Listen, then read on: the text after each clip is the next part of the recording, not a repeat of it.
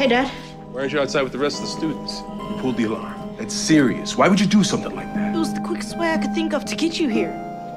I did everything I knew. I put her head up, I got some towels. I didn't know what else to do. She's pregnant. I needed help. Oh my God. Well, Dad, can you help? Not to call anybody, especially not my mom. Let's just not worry about that right now. I need to give you a quick exam. Pulse is elevated, but steady. I've been timing contractions 2.3 minutes apart.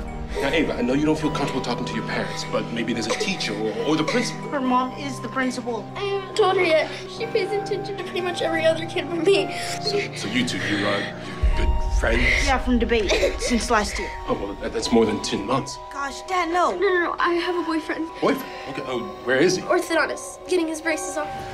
Watch him learn, Warren. I have to live in a lot of little critters on my job. Don't be mad, Mommy. Are you okay? It's scary. Nobody needs to know. Not even Mom? Oh, especially not your mom.